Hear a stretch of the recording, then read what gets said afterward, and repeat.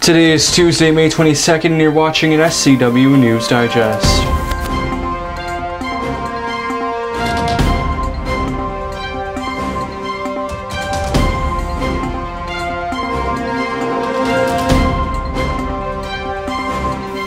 Police officers in Stockton are investigating the city's 17th homicide of 2019. Around 4:05 this morning, officers were called to the 300th block of Mont Diablo Avenue, where reports had come in of a person shot. They arrived to find a man dead of gunshot wounds. Police have not released a motive in the case, and suspect information is still not available, but do confirm that there was a gang component to it. They ask anybody with information to come forward to investigators by calling Crime Stoppers or the department. A $10,000 reward can be offered for information that leads to an arrest.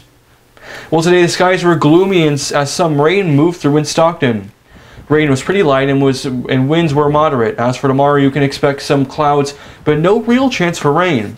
The low temperature will be at 54 degrees with a high at 77. The weather will go back closer towards average, as the highs are expected to reach 79 for Thursday and Friday. Lows will be around 55 with less chance of clouds expected. As of today, there is no significant showers in the forecast for next week. We'll be right back after this break.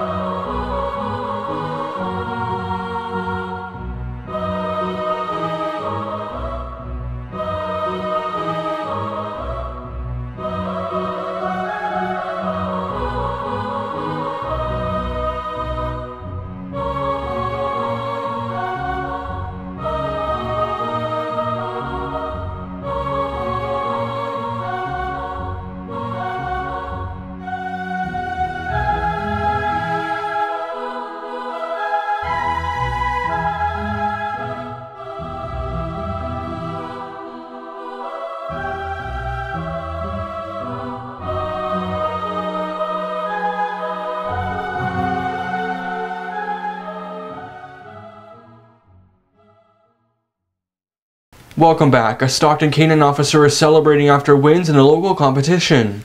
Stockton Police Canine officers Axel and Chaos with their handlers Matt Bone and Ed Webb competed Saturday in the Stanislaus County Canine Trials. Webb and Chaos placed 5th in protection, 4th in obedience, 4th in agility, and 2nd overall out of 31 dogs. Officer Chaos is pretty well known in the region as he has won many different awards in the past years. In fact, we featured him last year here on SCW News. Thank you for watching this SCW News Digest here for daily news updates from Stockton.